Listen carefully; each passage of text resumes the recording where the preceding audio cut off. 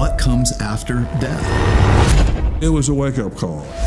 75% of the people in that first study had had a documented cardiac arrest. After Death explores one of life's biggest mysteries: what happens when we die?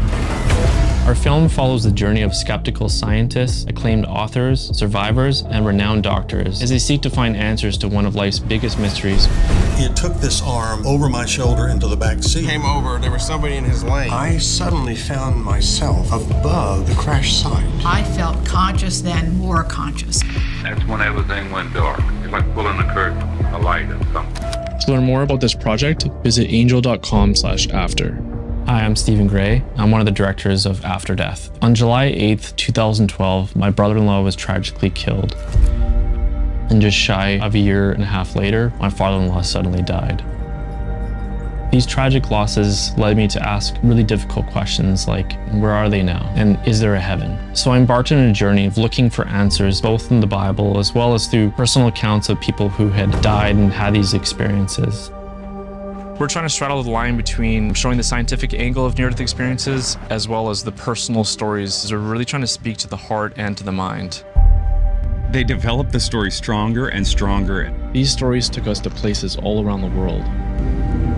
We're filming 5 different storylines. They're from different eras and different periods, and sometimes you have to get era specific. The amount of shots within such a little amount of time is very, very ambitious. Plane crashes, car crashes, European hospitals. We film most of our reenactments at Baja Studios. We decided it would be best to film it on a stage. Got 2 computers, 4 different projectors for our driving scenes. The studio we're at now is Baja Film Studios, built by 20th Century Fox for the Titanic. We started to work on Titanic. And we also exploded in here, the cargo ship. Pearl Harbor's been shot here, Master and Commander. Tomorrow Never Dies. Filming all of the reenactments. And here we are with a completed movie. After watching our film After Death, Angel Studios, the distributor that brought you The Chosen, His Only Son, and Sound of Freedom, felt that this film needs to be experienced on the big screen. We really love what Angel Studios is doing, and they have a proven track record with shows like The Chosen, which has generated hundreds of millions of views and tens of millions of dollars. Or Sound of Freedom, which broke $150 million at the box office and outgrossed big budget films. With their unique model and our film's powerful true stories, we believe that this can reach people all around the world. The movie is already made, but for us to get into theaters, we need your help. A typical theatrical release brings with it the needs of P&A. P&A stands for Prints and Advertising. It's an old theatrical industry term that's still widely used today to describe the cost of marketing a film to bring it to theaters.